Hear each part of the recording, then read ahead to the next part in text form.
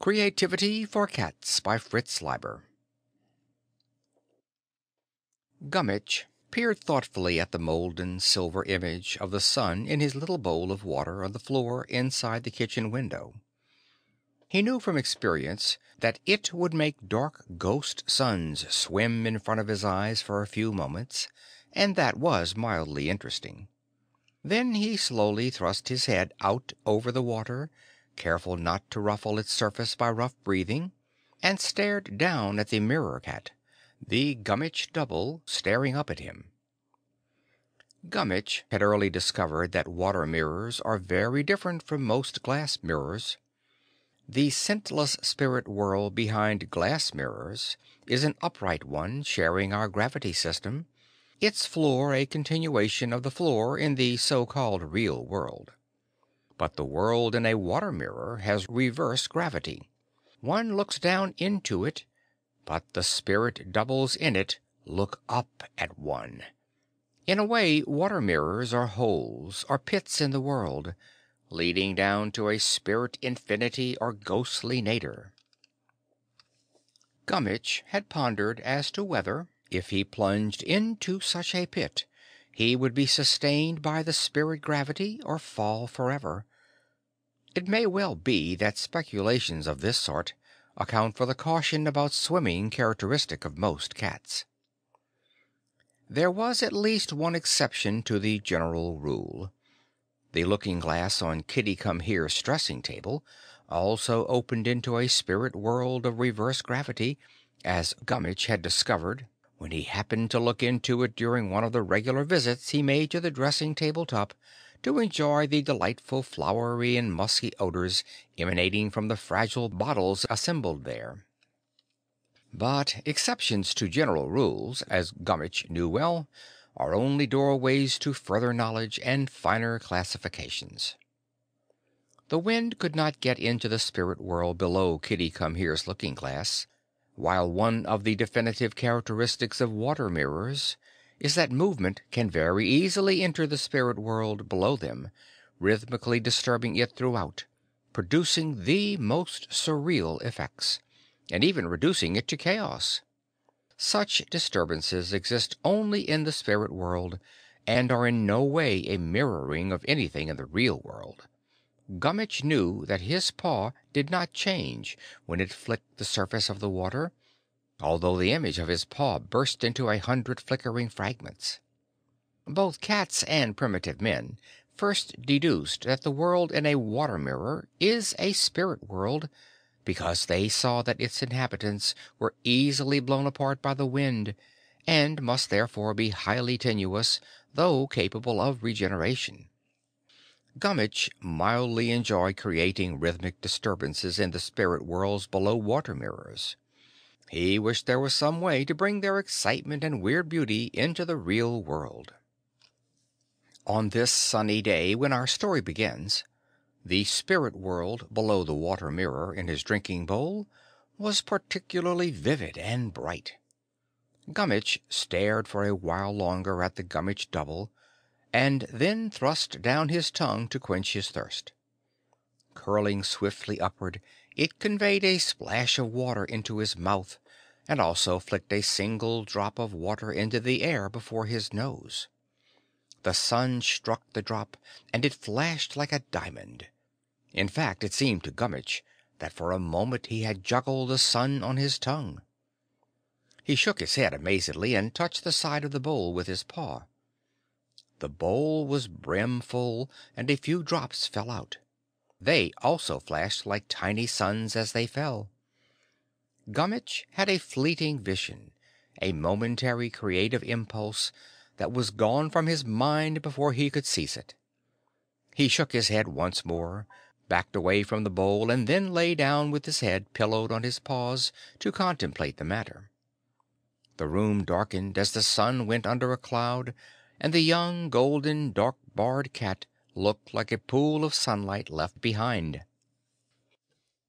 Kitty-Come-Here had watched the whole performance from the door to the dining room, and that evening she commented on it to Old Horsemeat.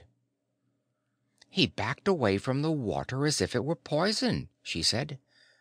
They must have been putting more chlorine in it lately, you know, and maybe he can taste the fluorides they put in for dental decay." Old Horsemeat doubted that, but his wife went on, "I can't figure out where Gummidge does his drinking these days. There never seems to be any water gone from his bowl, and we haven't had any cut flowers, and none of the faucets drip." "He probably does his drinking somewhere outside," Old Horsemeat guessed. "But he doesn't go outside very often these days," Kitty Come Here countered. "Scarface and the Mad Eunuch, you know. Besides, it hasn't rained for weeks. It's certainly a mystery to me where he gets his liquids. Boiling gets the chlorine out of the water, doesn't it? I think I'll try him on some tomorrow." "Maybe he's depressed," Old Horsemeat suggested. "That often leads to secret drinking." This baroque witticism hit fairly close to the truth. Gummidge was depressed, had been depressed ever since he had lost his kittenish dreams of turning into a man, achieving spaceflight, learning and publishing all the secrets of the fourth dimension and similar marvels. The black cloud of disillusionment at realizing he could only be a cat had lightened somewhat, but he was still feeling dull and unfulfilled.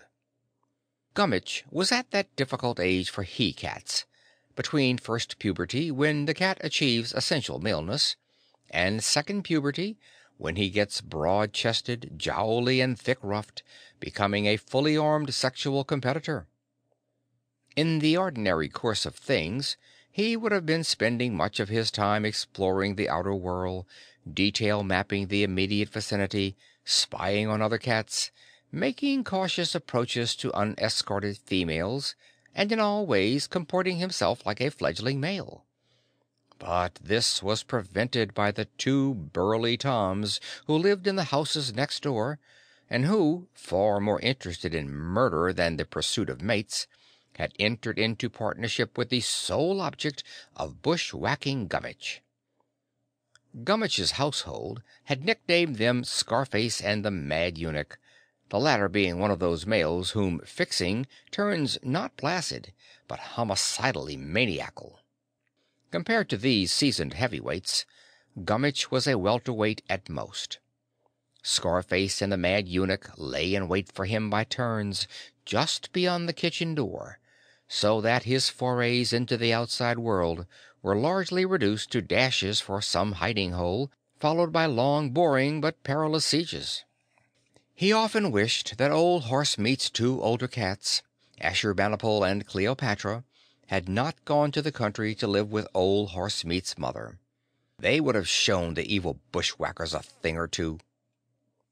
Because of Scarface and the Mad Eunuch, Gummidge spent most of his time indoors.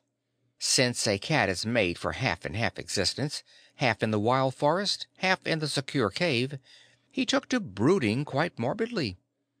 He thought overmuch of ghost cats in the mirror world, and of the skeleton cat who starved to death in a locked closet, and similar grisly legends.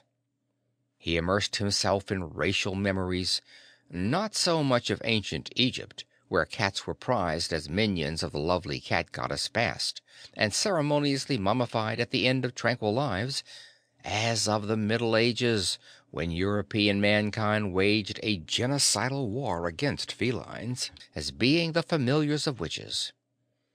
He thought briefly of turning Kitty Come Here into a witch, but his hypnotic staring and tentative ritualistic mewing only made her fidgety, and he devoted more and more time to devising dark versions of the theory of transmigration, picturing cats as silent souls, gagged people of great talent, and the like. He had become too self-conscious to re-enter often the make-believe world of the kitten, yet his imagination remained as active as ever. It was a truly frustrating predicament. More and more often, and for longer periods, he retired to meditate in a corrugated cardboard shoebox, open only at one end. The cramped quarters made it easier for him to think. Old Horsemeat called it the Cat Orgone Box, after the famed orgone energy accumulators of the late wildcat psychoanalyst Dr. Wilhelm Reich. If only, Gummidge thought, he could devise some way of objectifying the imitations of beauty that flitted through his darkly clouded mind.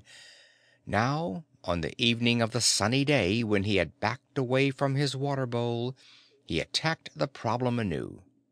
He knew he had been fleetingly on the verge of a great idea, an idea involving water, light, and movement, an idea he had unfortunately forgotten. He closed his eyes and twitched his nose. I must concentrate, he thought to himself. Concentrate. Next day, Kitty Come Here remembered her idea about Gummidge's water. She boiled 2 cupfuls in a spotless enamelware saucepan, letting it cool for half an hour before using it to replace the seemingly offensive water in the young cat's bowl. It was only then she noticed that the bowl had been upset. She casually assumed that big-footed old horsemeat must have been responsible for the accident, or possibly one of the 2 children, darting sissy or blundering baby. She wiped the bowl and filled it with the water she had dechlorinated. "Come here, Kitty, come here," she called to Gummidge, who had been watching her actions attentively from the dining-room door. The young cat stayed where he was. "Oh, well, if you want to be coy," she said, shrugging her shoulders. There was a mystery about the spilled water. It had apparently disappeared entirely, though the day seemed hardly dry enough for total evaporation.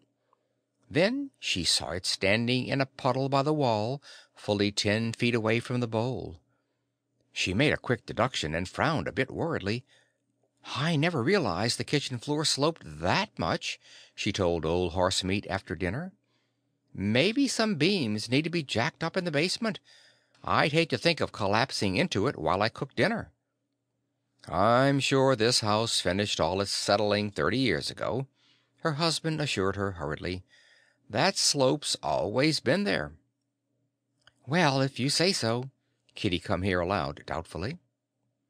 Next day she found Gummidge's bowl upset again, and the remains of the boiled water in a puddle across the room. As she mopped it up, she began to do some thinking without benefit of concentration box. That evening, after old Horsemeat and Sissy had vehemently denied kicking into the water bowl or stepping on its edge, she voiced her conclusions. "I think Gummidge upsets it," she said. "He's rejecting it. It still doesn't taste right to him, and he wants to show us." "Maybe he only likes it after it runs across the floor and got seasoned with household dust and the corpses of germs," suggested old Horsemeat, who believed most cats were bohemian types.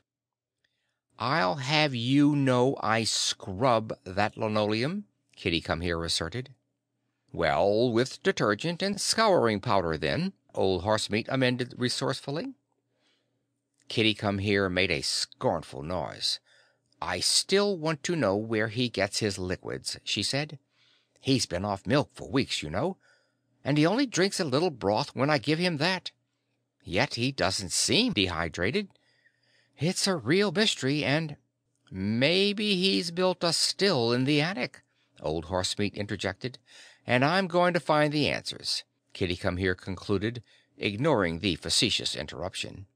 "I'm going to find out where he gets the water he does drink, and why he rejects the water I give him. This time I'm going to boil it and put in a pinch of salt, just a pinch." "You make animals sound more delicate about food and drink than humans," old Horsemeat observed. "They probably are," his wife countered. "For one thing, they don't smoke or drink martinis. It's my firm belief that animals, cats anyway, like good food just as much as we do, and the same sort of good food. They don't enjoy canned cat food any more than we would, though they can eat it, just as we could if we had to. I really don't think Gummidge would have such a passion for raw horsemeat except you started him on it so early." "He probably thinks of it as steak tartare," old Horsemeat said. Next day Kitty Come Here found her salted offering upset just as the 2 previous bowls had been.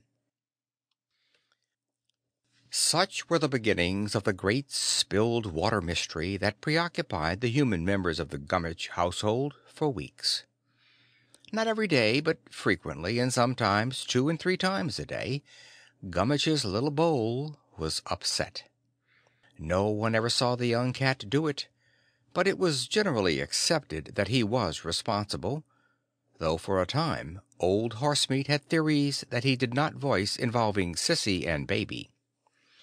Kitty Come Here bought Gummidge a firm-footed rubber bowl for his water, though she hesitated over the purchase for some time, certain he would be able to taste the rubber.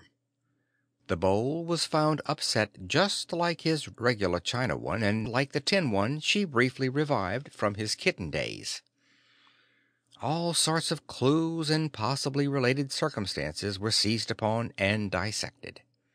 For instance, after about a month of the mysterious spillings, Kitty Come Here announced, "I've been thinking back, and as far as I can remember it never happens except on sunny days." "Oh, good Lord!" old Horsemeat reacted. Meanwhile, Kitty Come Here continued to try to concoct a kind of water that would be palatable to Gummidge. As she continued without success, her formulas became more fantastic. She quit boiling it for the most part, but added a pinch of sugar, a spoonful of beer, a few flakes of oregano, a green leaf, a violet, a drop of vanilla extract, a drop of iodine. No wonder he rejects the stuff, old Horsemeat was tempted to say, but didn't. Finally, Kitty Come Here, inspired by the sight of a greenishly glittering rack of it at the supermarket, purchased a half-gallon of bottled water from a famous spring. She wondered why she hadn't thought of this step earlier. It certainly ought to take care of her haunting convictions about the unpalatableness of chlorine or fluorides. She herself could distinctly taste the fluorides in the tap water, though she never mentioned this to old Horsemeat. One other development during the great spilled water mystery was that Gummidge gradually emerged from depression and became quite gay. He took to dancing cat schottisches and gigs impromptu in the living room of an evening, and so forgot his dignity as to battle joyously with the vacuum cleaner dragon when old Horsemeat used one of these smaller attachments to curry him. The young cat clutched the hairy round brush to his stomach and madly clawed as it wooffled menacingly. Even the afternoon he came home with a shoulder gashed by the mad eunuch, he seemed strangely light-hearted and debonair. The mystery was abruptly solved one sunny Sunday afternoon. Going into the bathroom in her stocking feet, Kitty Come Here saw Gummidge apparently trying to drown himself in the toilet. His hindquarters were on the seat, but the rest of his body went down into the bowl. Coming closer, she saw that his forelegs were braced against the opposite side of the bowl, just above the water surface, while his head thrust down sharply between his shoulders. She could distinctly hear rhythmic lapping. To tell the truth, Kitty Come Here was rather shocked. She had certain rather fixed ideas about the delicacy of cats. It speaks well for her progressive grounding that she did not shout at Gummidge, but softly summoned her husband. By the time old Horsemeat arrived, the young cat had refreshed himself and was coming out of his well with a sudden backward undulation. He passed them in the doorway with a single mew and upward look, and then made off for the kitchen. The blue and white room was bright with sunlight. Outside the sky was blue and the leaves were rustling in a stiff breeze. Gummidge looked back once, as if to make sure his human congeners had followed, mewed again, and then advanced briskly toward his little bowl, with the air of one who proposes to reveal all mysteries at once. Kitty Come Here had almost outdone herself. She had, for the first time, poured him the bottled water, and she had floated a few rose petals on the surface. Gummidge regarded them carefully, sniffed at them, and then proceeded to fish them out one by one and shake them off his paw. Old Horsemeat repressed the urge to say, "I told you so." When the water's surface was completely free and winking in the sunlight, Gummidge curved one paw under the side of the bowl and jerked. Half the water spilled out, gathered itself, and then began to flow across the floor in little rushes, a silver ribbon sparkling with sunlight that divided and subdivided and reunited as it followed the slope. Gummidge crouched to one side, watching it intensely, following its progress inch by inch and foot by foot, almost pouncing on the little temporary pools that formed, but not quite touching them. Twice he mewed faintly in excitement. "He's playing with it," Old Horsemeat said incredulously. "No," Kitty Come Here countered wide-eyed. "He's creating something. Silver mice, water snakes, twinkling vines." "Good Lord, you're right," Old Horsemeat agreed. "It's a new art form. Would you call it water painting? Or water sculpture? Somehow I think that's best. As if a sculptor made mobiles out of molten tin." "It's gone so quickly, though," Kitty Come Here objected, a little sadly. "Art ought to last. Look, it's almost all flowed over to the wall now." "Some of the best art forms are completely fugitive," Old Horsemeat argued. "What about improvisation and music and dancing? What about jam sessions and shadow figures on the wall? Gummidge can always do it again. In fact, he must have been doing it again and again this last month. It's never exactly the same, like waves or fires, but it's beautiful." "I suppose so," Kitty Come Here said. Then, coming to herself, she continued, "But I don't think it can be healthy for him to go on drinking water out of the toilet, really." Old Horsemeat shrugged. He had an insight about the artistic temperament and the need to dig for inspiration into the smelly fundamentals of life, but it was difficult to express delicately. Kitty Come Here sighed, as if bidding farewell to all her efforts with rose petals and crystalline bottled purity and vanilla extract and the soda water which had amazed Gummidge by faintly spitting and purring at him. "Oh, well," she said, "I can scrub it out more often, I suppose." Meanwhile, Gummidge had gone back to his bowl and, using both paws, overset it completely.